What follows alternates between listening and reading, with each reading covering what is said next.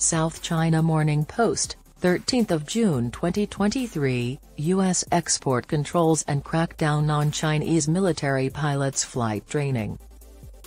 43 organizations were added to the entity list due to national security concerns, including a security company that Erik Prince, the founder of Blackwater, formerly headed. Another target was the Test Flying Academy of South Africa, a flight school under fire for hiring former British military pilots to instruct Chinese pilots. The Biden administration expanded a list of 43 companies on Monday to include Frontier Services Group Ltd, a security and aviation firm formerly led by Erik Prince, for its involvement in training Chinese military pilots and other actions that threaten U.S. national security. The Test Flying Academy of South Africa was also on the U.S. Commerce Department's entity list. British authorities are investigating this flying school for hiring British ex-military pilots to teach Chinese military pilots. Companies on the list are prohibited from obtaining U.S. exports because their operations are considered against U.S. interests.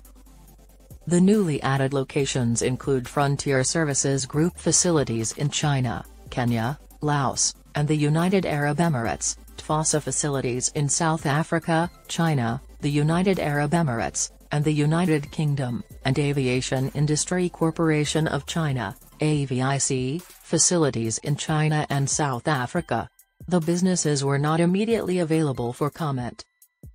The Commerce Department stated in a release that companies had been added to the list to purchase U.S. origin goods supporting China's military modernization, including hypersonic weapons development and hypersonic flight modeling. This is in addition to recruiting Western pilots to train People's Liberation Army pilots on Western aircraft maneuvers. For records regarding China's fighter jets, Australian authorities searched the residence of an ex-UK pilot. According to Matthew Axelrod, a commerce official, it is essential that we stop China from acquiring U.S. technologies and know-how to support their military modernization programs. In total, 31 Chinese organizations were added to the list.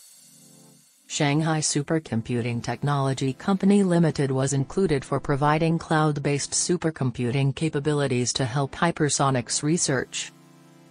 Due to their support of Pakistan's ballistic missile development and other weapons activities, 9 Chinese and Pakistani businesses were added. Additionally, 2 corporations were added for aiding China's violation of human rights, notably its persecution of Uyghur Muslims and other members of other minority groups in western China's Xinjiang region. According to the Commerce Department, Beijing-based Ryan Wendy Science and Technology Company purchases and distributes mobile phone inspection software, fingerprint analysis technology, biostatistics software, and DNA testing supplies to public security bureaus across China. The PLA Air Force of China wants to enhance pilot education for J-20 combat fighters. The Xinjiang Production and Construction Corps, which is on the entity list, and public service bureaus in Xinjiang receive biotech supplies from Xinjiang Kahuahekang Biological Science and Technology Company Limited. Over 1 million individuals, primarily Uyghurs and Muslim minorities, are thought to have been imprisoned in camps in China's western region of Xinjiang in recent years, according to UN experts and rights organizations. Many of those jailed claim they were subjected to ideological training and mistreatment. China has refuted every abuse claim.